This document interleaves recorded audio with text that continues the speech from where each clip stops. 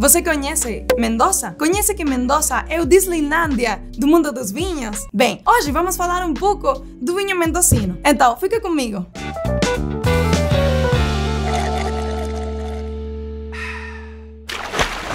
Oi, gente. Meu nome é Consuelo, eu sou de Mendoza, Argentina. O canal de Bebericando me convidou aqui para assistir, para falar um pouco dos vinhos de Mendoza. Hoje vamos falar por que Mendoza é o Disneylândia do mundo dos vinhos. Mas antes de continuar com o conteúdo, se inscreve no canal, curte esse vídeo, ative o sininho para poder ativar as notificações e seguir assistindo nossos vídeos. Vamos lá! Mendoza hoje é uma das 11 capitais do mundo do produção do vinho. A Associação de Great Wine Capitals nombrou Mendoza no ano 2005 a uma capital do mundo do vinho, sim? Hoje temos muita importância na produção, mas um dado curioso disso é que Mendoza, em realidade, a indústria de vinho não é a primeira indústria, é o que é a indústria do petróleo. Então vamos falar um pouco porque temos a segunda indústria de Mendoza, que é tão importante, que produz muitos vinhos como esse, sim? Vinhos de muito boa qualidade, vinhos que são interessantes e que vamos a ter uma produção grande no nível provincial, sim? Na Argentina, uma produção bem grande,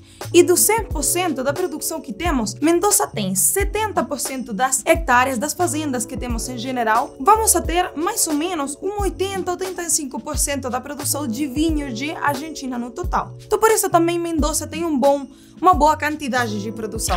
Conhece a uva Malbec? Eu confere que seguramente você ha escutado a uva Malbec. Como por exemplo, temos um vinho aqui, um vinho rosé, que é uma mistura, uma assemblagem de uvas que tem Pinot Noir e também Malbec. Malbec é uma palavra diretamente associada à Argentina. Conhecemos que a melhor uva que produzimos na Argentina é Malbec. A uva de Malbec é a uva mais plantada no terreno argentino no total. Mas temos outras uvas também, por exemplo, como Cabernet Sauvignon. Também é outra uva interessante, que é a uva mais plantada do mundo. Malbec também tem uma representação direta, porque é uma uva que o solo mendocino aceitou muito bom. Então hoje tem uma boa interação com o que é o terroir e a uva, por supuesto, sim? O terroir também, que eu falei, é uma palavra bem interessante. Uma palavra que tem origem na França, tem a ideia mais ou menos para representar a combinação entre o solo de um lugar e o clima de um lugar, sim? Então, Mendoza tem o terroir, que é a combinação disso, de um bom terroir, mas um bom clima, que pode fazer a combinação com a uva